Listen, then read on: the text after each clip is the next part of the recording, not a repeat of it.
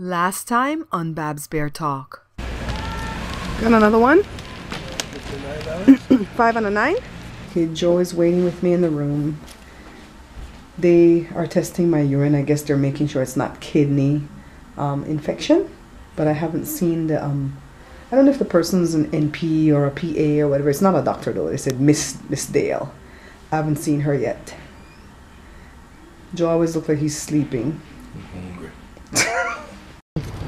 Joe likes to walk through here when we come to Kaiser because he thinks it's so pretty. It feels kind of rainforesty, right, Joe? He thinks it's so pretty. He goes, let's walk through the quad area. Yay!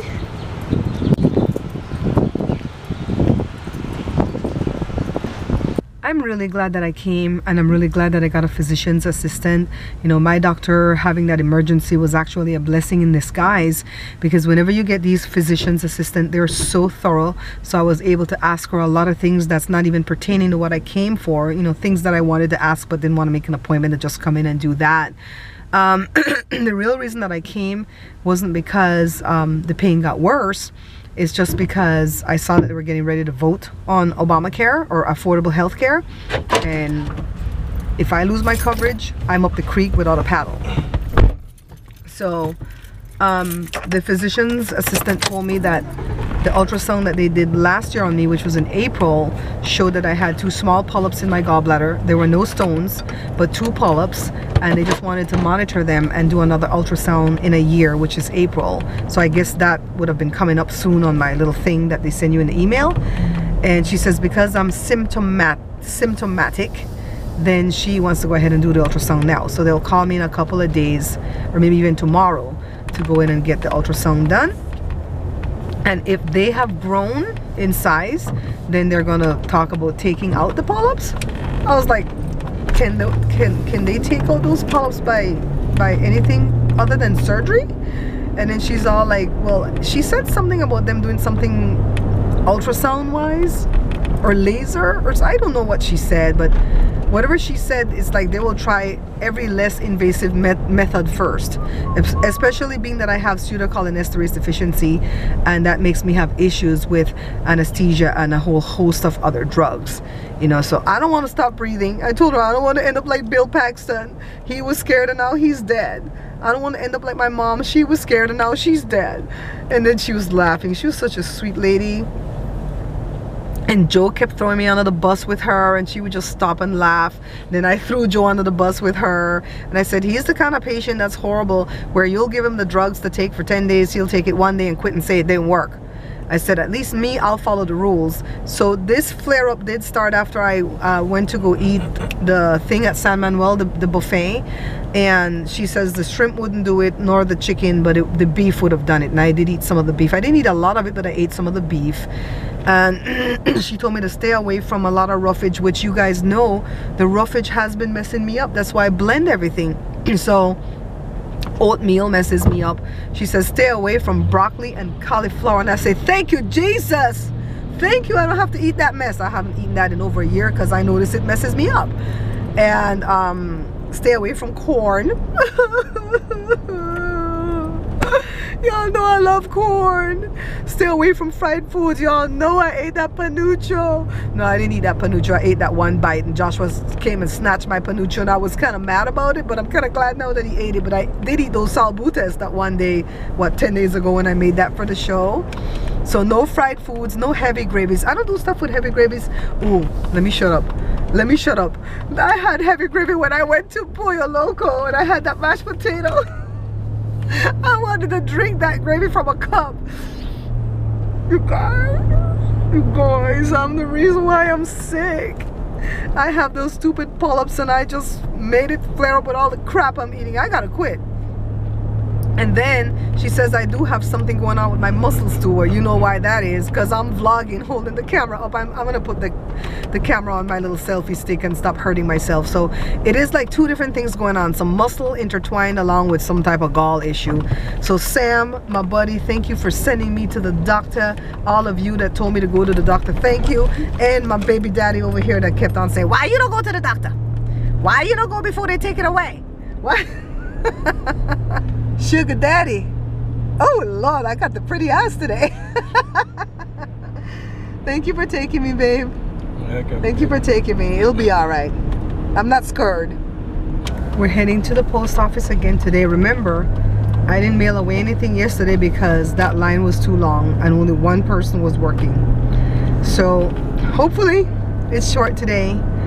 I googled everything I needed to Google, and I called my health food guy Joe, and I'm on the right path with what I need to do. He wants me to take lemon and water every 2 hours and a teaspoon of extra virgin olive oil every 2 hours. My dad would rather I take this macadamia nut oil that he just gave me. Whatever, we're gonna take some oil. If it has to be coconut oil, I don't care.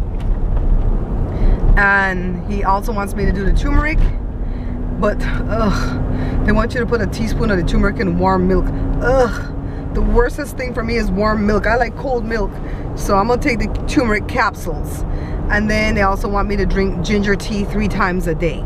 And all these things are anti-inflammatories, and that's supposed to take down the swelling or the inflammation of whatever, and also get rid of the polyps. Joe, my other Joe, has this thing that's called fluorescence that I'm supposed to do twice a year, kind of like a cleanse. And I didn't do it. I didn't do it last year, and I didn't do it yet this year because it's expensive. It's like 69 bucks. I have to wait to get paid from Google to do that. But I remember, I have grip on my teeth. I remember I did it when I had some, some questionable things. It ended up being some little cysts or whatever, with some questionable things inside my right breast a few years ago, and they wanted to do biopsy and a whole bunch of crap. And I asked them to give me 2 weeks, and I did that fluorescence, and when I went back, that stuff was gone. And they never saw anything again. Thank you, Jesus. So he's like, you know, polyps and cysts, they're all the same breed of dog. Get on in here, get your fluorescence, drink that sucker for 2 weeks, follow the, the guide as to what you're supposed to do. No sugar, no this. Kind of like the Danielle fast all over again. And shrink those polyps, and let's get this going. I wish I knew last year. Maybe they haven't even grown. Maybe I just have a flare because I went to the casino and I ate all that meat. And of course I sat down and started to think about what I ate last week. And if you guys will remember, I had some potato with my gravy last week when I went to Pollo Loco. So I'm like, oh God, I did this to me. I did this to me, guys. So I'm gonna fix it though, watch me.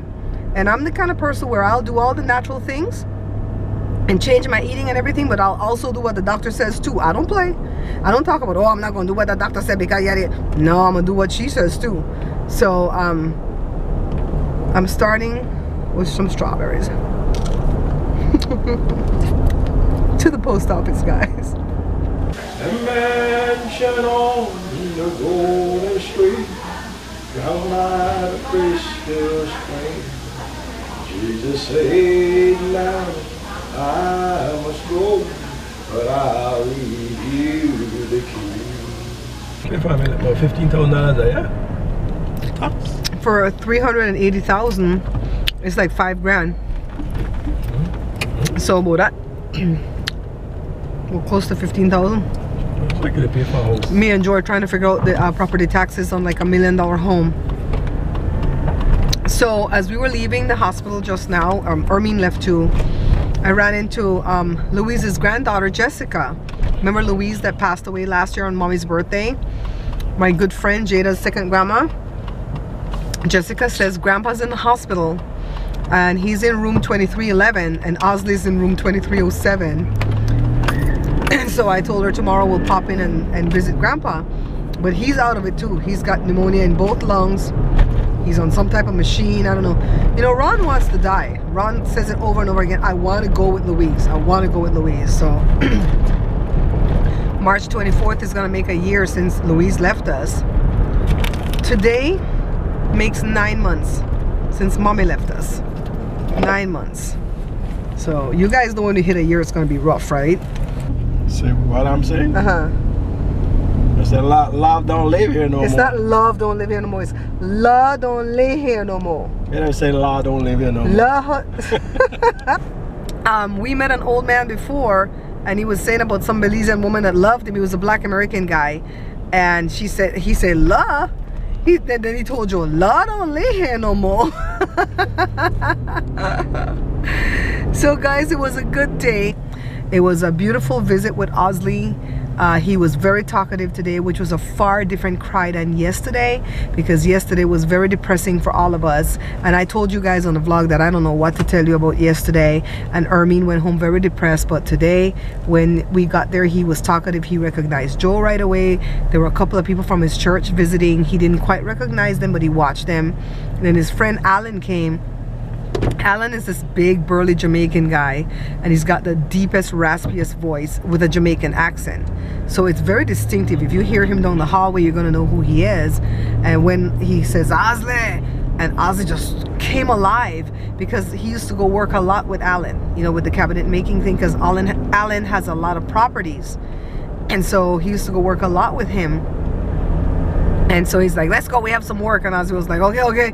And then he says, let's go to Palm Springs. And he goes, okay, we're going to go to Palm Springs. And he was like full sentences, and he knew Joe's name. He called my name. I told him that the nurse was very pretty, and I was trying to tell her the nurse's name. And then he's like, I see pretty girls. And then Joe says, let's fight. And Joe says, put up your fist, because the doctor wanted him to do that. He put up his fist and he goes, we're gonna fight. Then he says, I see the fights all the time, you know. So he was like making sentences, opening his eyes, watching us, very vocal today, which was a far different cry than yesterday. So we're very hopeful. We're gonna continue the prayers. It's so funny, like I always tell you guys, success is very motivating. So, you know, even if you're trying to lose weight and you lose half a pound, that's very motivating to continue on your diet, right? Well, it's the same way when you go to Osley. It was getting very depressing, you know, especially yesterday when he just seemed to slip deeper and deeper in slumber.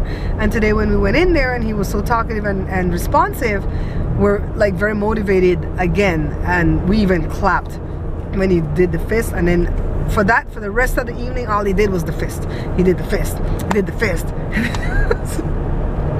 So I told Ermine I'm gonna teach him how to do the finger so he can give that to the ex-wife when she comes.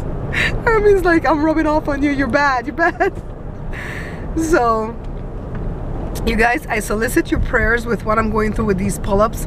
I'm gonna work hard on making sure these pull-ups shrink and disintegrate using all the natural resources God has available for me. And if I go back for the results and they say they've grown and they want to take them out, I'm gonna let them take them out, okay? I'm not gonna play no foolish games. But in the meantime, we know that prayer changes things. So as I pray for you guys, you pray for me. I don't have any pain right now. I'm doing good because I'm not eating any of the fatty stuff. You guys know what I have to stay away from, right? And Sam, I'm glad you kicked my butt so I could go in, and Joe did too. He's always like, let's go in, while we still have the coverage, let's go in. You know, I stockpile my medication because I don't want to lose my coverage and then I'm out there in the wind again like I was from 08 to 2014. I pray to God they can't overturn Obamacare. I really pray. When people ask me, what are you so afraid of with Trump being in, this is what I'm afraid of. I don't want him to repeal it, guys. So anyways, it's a good day today. We're almost home, and I'm gonna go find something sensible to eat, and then I'm gonna go edit this one for you guys, and I'll see you tomorrow evening, okay?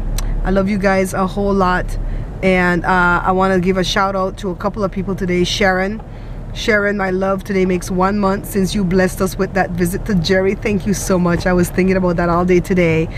And I also want to say hi to Julie from Weeby. Julie, user's name is Weeby. Hi Julie, how are you doing, my love? Getting better every day, I hope. And oh, Joe's better too. Joe, your cough is gone, right? I'm pretty good now. Yeah. And there was somebody else that said hey to me, Tracy Martin. I want to give you a shout out. Thank you so much for watching my cooking channel and my vlogs, and for all the support and love that you guys send my way. Okay, so I'm gonna check again to see, make sure I'm not forgetting anybody, because we're a little family here. We're praying us through our different ordeals. We all have issues that we're dealing with, and we know that prayer changes things, and we're going to continue to pray for each other as we get through whatever we're going through in life. All right, so I'll see you guys tomorrow night, because we're almost home and I'm gonna go eat something. Bye bye. When the red button is on? Yeah. Okay. Okay guys, see, I'm doing it.